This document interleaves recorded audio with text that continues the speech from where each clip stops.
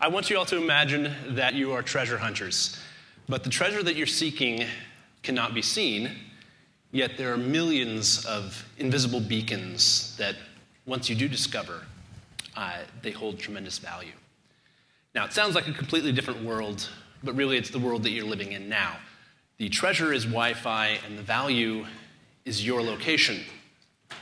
And so today I'm going to talk about Geomena, the open Wi-Fi geodatabase. So there are now many browsers that can find your location using Wi-Fi. The way it works is every Wi-Fi access point has a unique ID, and that ID, if it's geocoded and stored, can then be looked up by anyone. So stored once, looked up by anyone. And of course, there are people doing this already. Big names like Google and Skyhook. Wiggle is a war driver database that's been around for a long time where users compete to discover Wi-Fi.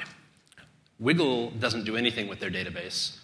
Google and Skyhook, of course, both do geo lookups, but I think there's room for an open solution there, because when you have millions of access points, the data is bound to go stale. And the more we depend on this data, the more important it is to have it updated. And there was a story a couple weeks ago in Engadget about this exact issue. So I think there are a few models that we can learn from for Geomena.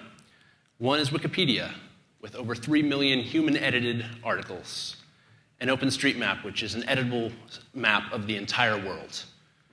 Geomena is licensed like Wikipedia and is editable and downloadable like OpenStreetMap. And today, you could go and you could add Wi-Fi by the access point and by latitude and longitude point. And Geomena.org is set up to be a provider to do location lookups as well. And so you could set that in Firefox right now and use Geomena for your lookup. But going one access point at a time is really not going to cut it. It's not going to build a huge database that we need. So that's why today we're launching the Geomena API, a writable API that will allow developers to create the tools, define the data that will eventually fuel the applications that they'll create in the future.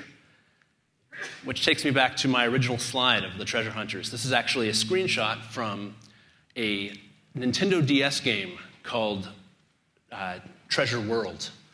And in that game, because the DS has Wi-Fi, it uses Wi-Fi to create the treasures that are then found. So it's a game that's interacting with the real world. So now imagine if a game like that was built on a platform that had GPS, that had a consistent internet connection. So that's probably at the top of the list of what we would like to see coming out of the Geomena API. But the potential is limitless, of course, and we look forward to seeing what people come up with and building what is already, because it's the only open geodatabase, it's already the world's largest open geodatabase. So thank you.